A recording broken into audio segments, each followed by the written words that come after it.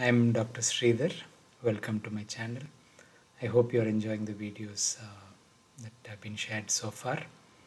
I have a request. Please do subscribe to the channel, as your subscribing motivates me.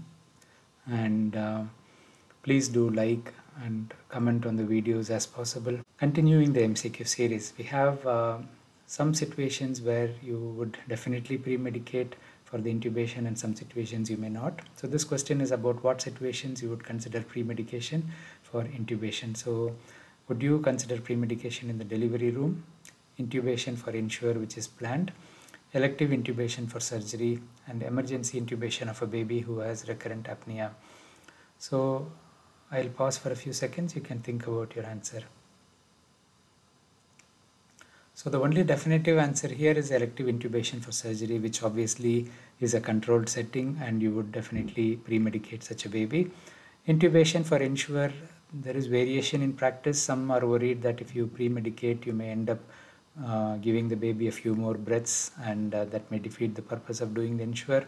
Sometimes the baby may need time to stay on the ventilator for 1 to 2 hours. So again, that's not going to be INSURE. The same applies for LISA as well, because you're using a laryngoscope and holding the baby. So some of them use fentanyl or a mild sedation during the INSURE technique. Most of us are trying INSURE without the pre-medication, but sucrose and comfort care are definitely important. In the delivery room, most of us do not use any pre-medication because it's difficult to organize and it's usually an emergency intubation, so you wouldn't pre-medicate. Again, a baby who has recurrent apnea, who needs a recurrent emergency intubation, it depends on how prepared your unit is. Some units have pre-medications prepared and ready, and if the baby is stable enough, you may consider doing it. But if the baby is not bagging well, you wouldn't want to compromise by giving the sedation as well, because in some situations, baby has a chest wall rigidity with the fentanyl, or if there is a difficult airway, for example, with the suxamethonium, the tongue falls back more, and it may be a difficult intubation more than otherwise. And these babies may sometimes be even difficult to bag up after you give these medications. So use it in situations where you have senior support available, and be careful about other options if you are finding it difficult to manage.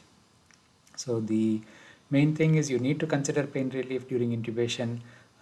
Sucrose can be used as a routine if you have time, and medications can be used for elective intubations, and try to use and be gentle as far as you can. Please do like and share this video. Thank you.